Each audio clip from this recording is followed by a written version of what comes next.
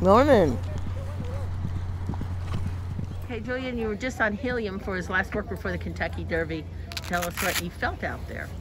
It felt great. You know, they wanted an easy half. He went 49-1.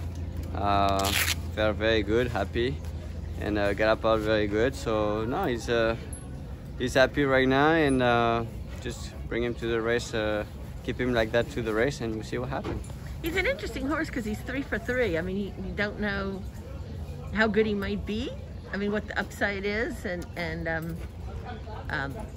yeah, just so you know your perspective on. Yeah, I mean, you know, he only ran one time this year. He won 2 turns first time, ran 8, which is not easy to do. But he's definitely only had 3 races. He's under the radar right now, and that's good. You know, hopefully he can improve from the Tampa race and run a big race here.